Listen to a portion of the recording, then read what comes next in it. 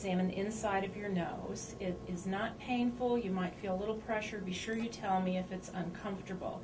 In order to see it better, I'm going to face you towards me. I want you to tilt your head back.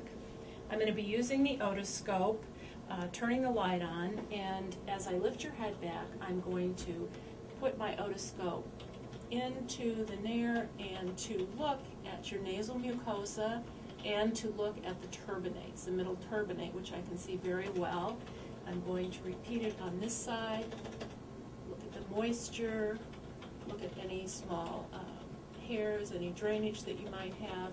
Both sides look excellent. And what I was looking for was the color of the nasal mucosa. Yours is cherry red, which is the normal color that we expect to find. If you had an allergy, we would find that the nasal mucosa would be very light pink, almost sort of a grayish color. Sometimes we call it pale and boggy.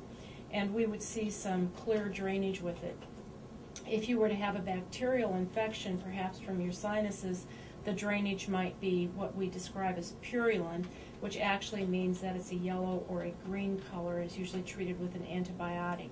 If you had a viral infection, the drainage would be clear, but we, again, can in some ways determine if it's an allergy or a viral infection by the color of the nasal mucosa.